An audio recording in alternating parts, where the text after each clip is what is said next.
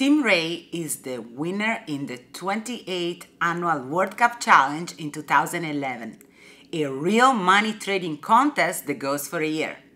From New Zealand, Tim, CTA, system vendor, and trading champion. Welcome, Tim. Thanks, Georgia. Did you always want to be a trader? Well, I don't know if I always wanted to be a trader as such, but I certainly always had a fascination with the market. To give you an idea, when I was a kid, I think I might have been 7 or 8 or something, I had shares in a company, and I can remember actually getting the Wall Street Journal every week and looking at it. And certainly as a family, we talked about things relating to the market. How many years have you been trading? Well, in terms of trading, I didn't really start till the late 80s. Probably sounds a bit silly, but it was when I first had access to the internet. And then I got probably pretty serious and went full-time around 2002. So it was easy for you to learn how to trade? Oh, no. It was a really long road for me. It took me a number of years, and certainly I made some very expensive mistakes along the way. Let's say you could go back in time. Would you do it again? That's an interesting question. Put it this way, I'm really quite happy to have done what I've done. I'm very comfortable where I'm at. But having said that, if I had actually known from the onset how long it was going to take and what was involved, I don't think I would have done it. I think if I had my time again, I think I probably would have put a lot more emphasis on choosing the services of the professionals who are already doing this reasonably well, and a lot less on the attempting to trade for myself. So I know there is a lot of emotion involved with the trading. And how did you learn how to overcome those emotions? Yeah, well, certainly trading brings out a whole lot of emotions that often you didn't probably even realize you could have. And I don't think that you actually get rid of the emotions, but I think what you can do is you can learn how to control them in the sense that you don't necessarily control the emotion, but you control it in the sense that you don't let it influence what your decisions and what you're doing.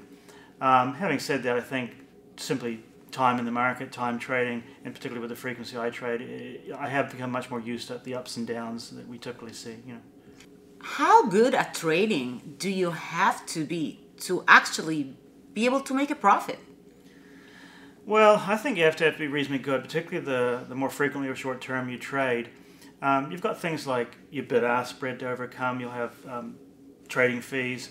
A lot of people, of course, would have trading software and maybe data feeds and things they need to subscribe to. So I think you've got to do relatively well just to even break even. And I don't mean to be discouraging, but the reality is that most people who trade for themselves actually end up losing money overall in their accounts. So what are you doing now? Are you working on any new project?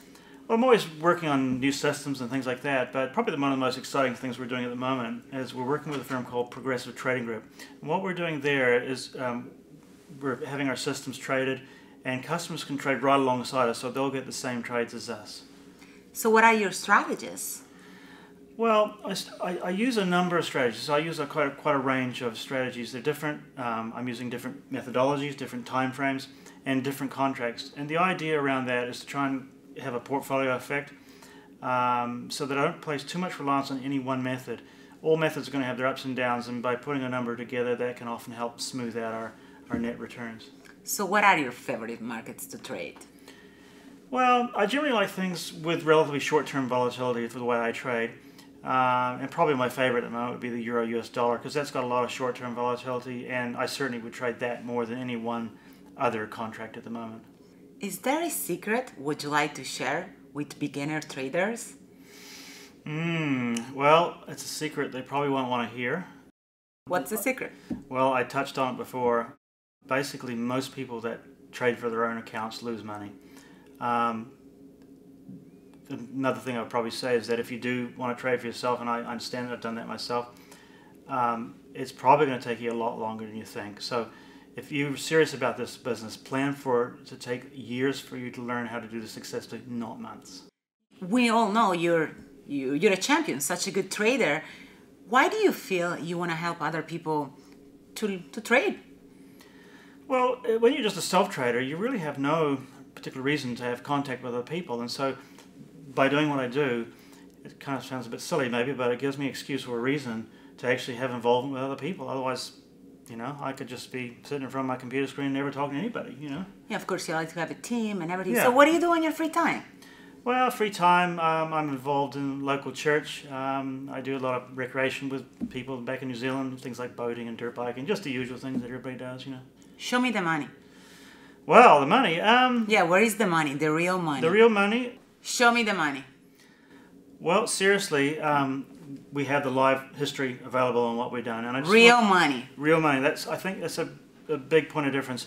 A lot of people won't understand some of the stuff they look at on the internet is not real trades. It's hypothetical, and the stuff we're doing, we're trading with our own accounts, and people can see the actual trade history. We're talking about real trading history here. Real trading history. With a trader that made history. Yeah, I mean that's the thing that the contest you were referring to before. That's a real life contest. It's not hypothetical. Exactly. Yeah. That's what I like to talk. I just like to talk with people and actually work with real money. Yeah. Thank you so much, Tim. It's so rewarding to have you here, fly all the way from New Zealand, and thank you so much again. Thanks very much. Good night. Thanks.